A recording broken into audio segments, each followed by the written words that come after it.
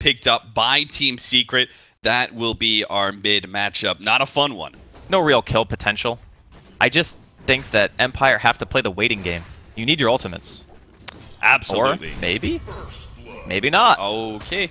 They managed to find the kill on YapzOr in the top lane. Has a blink up in a second and will manage to get out. YapzOr unable to get that Void off. Meanwhile, in the top lane, KheZu is going to be gone on here. Body blocked by the Shadow Demon Illusions. Brought back by the X. And Empire execute once again in the top lane. Tried to do a little bit of neutraling there, but ends up getting interrupted. In fact, now he's going to be gone on. Soul Catcher, follow up into the X Torrent. They're going to be able to get a lot of right-click damage, not even needing the disruption, which they still had at hand. Yeah, you can't, there's like no hero that can threaten you constantly. Right. So eventually Necrophos is going to be able to get the CS to get whatever regen back he needs. FN does manage to get the deny on the tower just before YapzOr wraps around. Could have potentially caught him, as he does have a 1-1-1 build instead of the 2-0-1, prioritizing the silence nice and early. We are going to have a TP coming in here. Roger is deep behind the tower and could be countered by TPs, but the first one in is Puppey. He immediately gets disrupted. YapzOr is going to wrap around from behind and manages to catch Roger, slowing him down, hopefully enough for his team. Yep, there goes the Gush, and mid one will gladly take the kill. Not like he was far enough already, 58 and 18. Now he gets an extra kill to it. It's really cool the way that Secret played that, because they... bottom. Okay. Nice setup by Resolution, but MP does manage to get into the trees, and now they're going to have to throw down the Chronosphere as well. That's two really big, long cooldown ultimates. So once that happens, I would imagine that Secret keep applying this tower pressure, because that's what Viper does best. He hits the tower, and you look at a Viper and you go, well, he's probably going to get this kill here on Kunkka. Yeah, Roger, especially with the extra vision coming in from Puppey. They just need one more shot, and they get it. So that may have signaled that they do actually have that aggressive mid board. Meanwhile, top lane, KheZu being chased down. Resolution does have the beam coming up. They manage to get vision for a second. KheZu diving into the trees, but is now in open field. Will be caught. And the hero benefits so much from just the healing potential of having like Death Pulse. It sometimes gets you kills in team fights. You pop your Ghost Shroud, you're healing for just insane amounts. So I think there's a lot of synergy, more so with the new Necro than the old one. And you've got the miss percentage as well. Roger is going to be gone on here. Void, Magic Missile should be a pretty easy cleanup kill for Team Secret. 3-5, 12 minutes in with a 3K gold lead, and towers are beginning. Disruption, Soul Catcher, but the Tidehunter's here. They're going to try and burst down Puppey. They do have the Ravage available. KheZu's going to hold on to it, though. The FN blink out just in time. MP TP'd onto the Shrine, meanwhile, and is going to be able to find Miposhka. That's guaranteed kill. Reaper's Sight is successful in bringing him down, so a little bit of extra death timer as well. The second to third pick, they just realized, hey, if we have super strong lanes, Empire are going to really struggle until they have all their ultimates. Going to see a big fight here, though.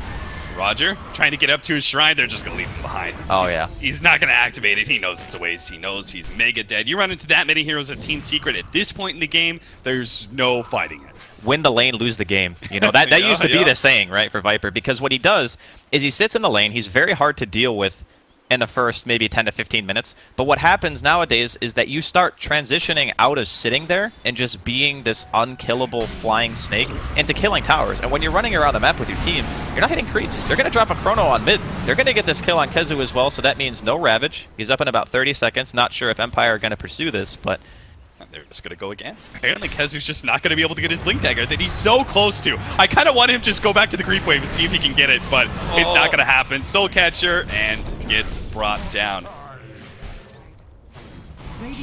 Secret apparently are not going to want to give up this tier 2 tower. I thought they might just go down mid and give up to tier 2, but instead they're going to fight, and maybe Empire might not expect that. Miposhka is going to be set up here for the potential disruption, but they leave it. Yule Scepter's going to be able to save him. Ravage goes off the side, going to be able to cut down 2. Reaper's Scythe managed to catch the Queen of Pain before she managed to get out. They do manage to get the Shadow Demon, so definitely one of those situations that there was an opportunity for high reward, but there was also a lot of high risk involved with him being positioned there.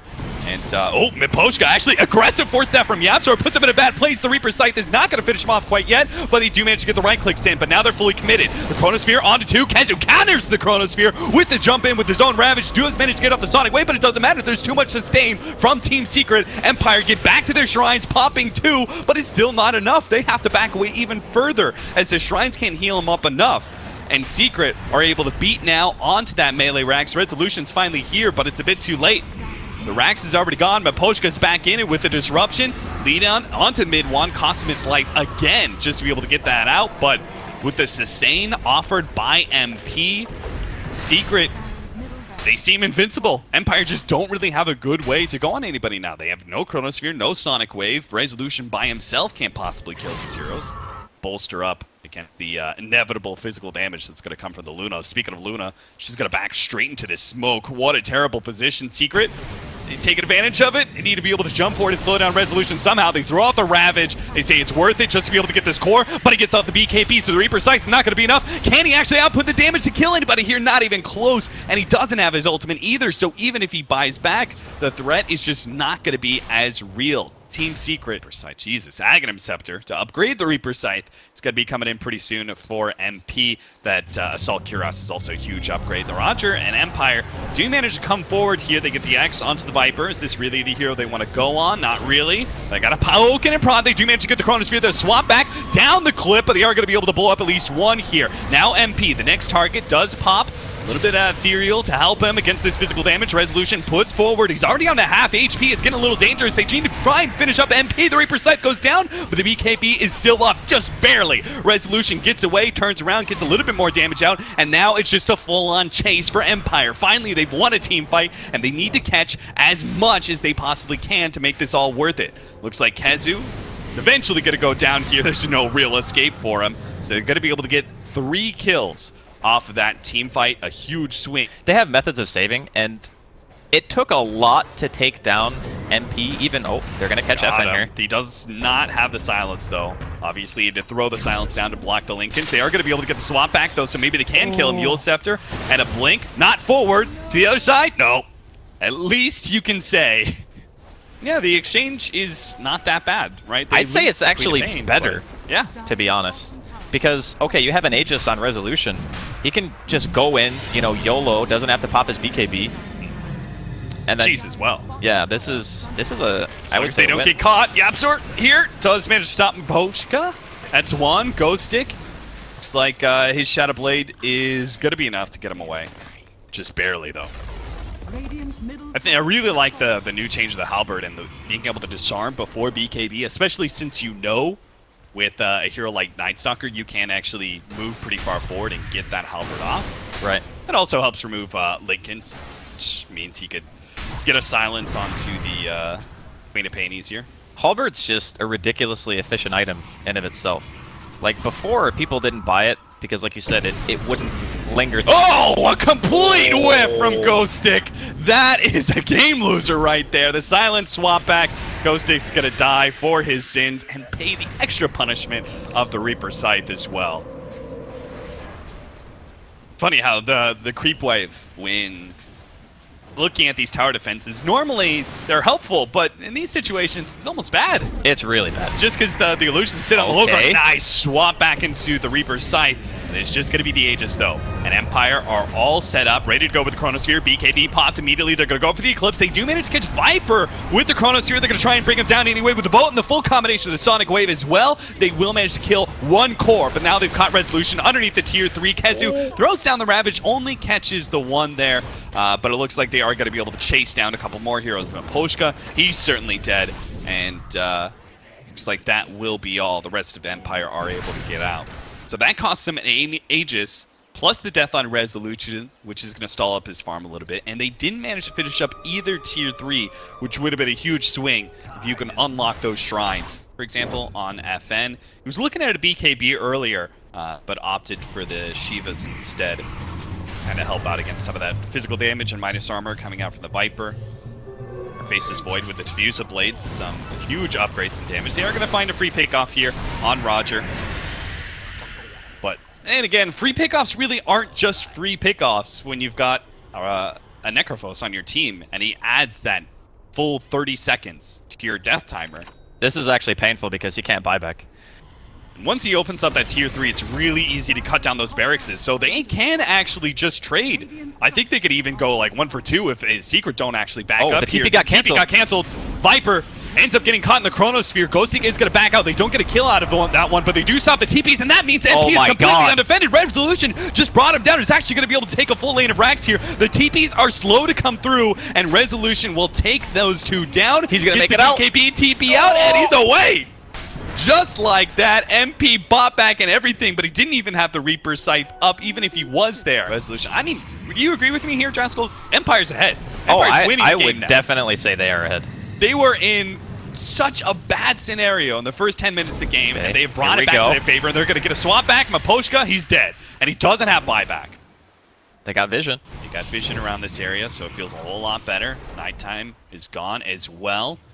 On the front lines, is going to be able to get the Chronosphere onto 2. The CMP, they go for him first. Throw out the Sonic Wave. Unfortunately, Resolution got caught at the tail edge, but it doesn't look like it matters at all. The 2 in the Chronosphere both end up dead, and it looks like they're going to get YapzOr as well. That's going to be a gem dropped, and Empire in full offense mode against 3 heroes with no buyback.